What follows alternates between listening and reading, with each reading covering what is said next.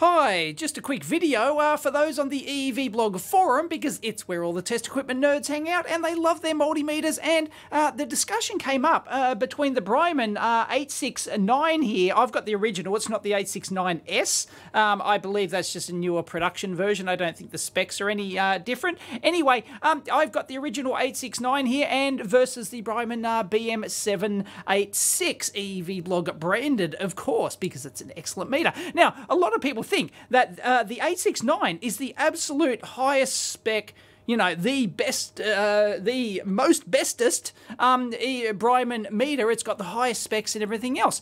That's generally the case, except when you're talking about current. The 780 series actually has a better specification, significantly better than the 869 when it comes to DC current. And we can have a look down here, and sorry, it's just chopped off a bit. That should be 6s here and 6s over here. So this is the 869, and this is the 786 over here.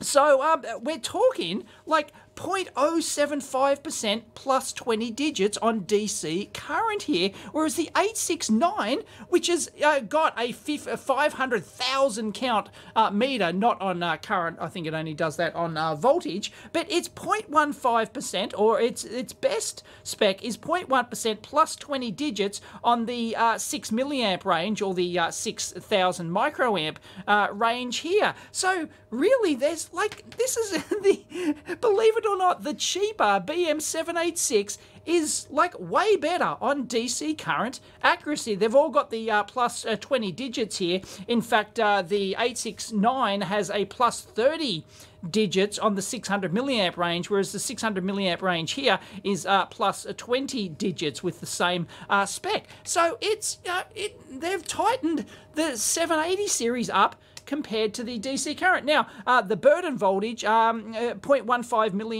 millivolts per microamp.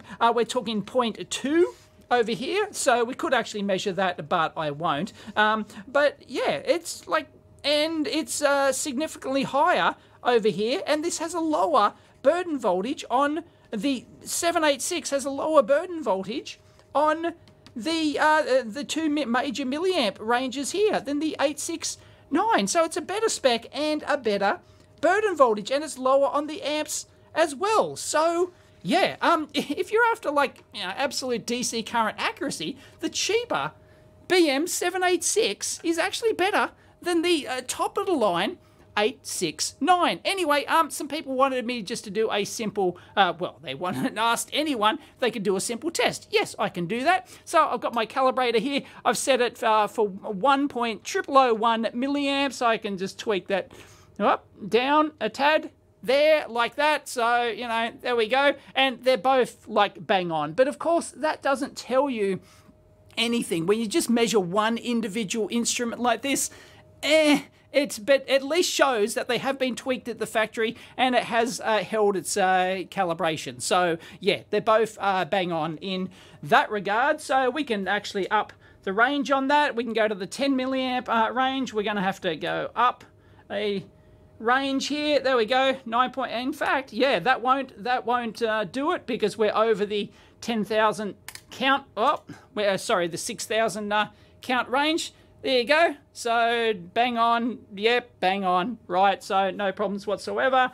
We go up to 100 milliamps here, and yeah, pretty good. So no worries, right? They're both bang on, but like I said, that doesn't tell you much. But anyway, somebody wanted me to just do that test there. So it's interesting that the 786 actually has a very significantly better spec and burden voltage on DC current, at least. Anyway, catch you next time.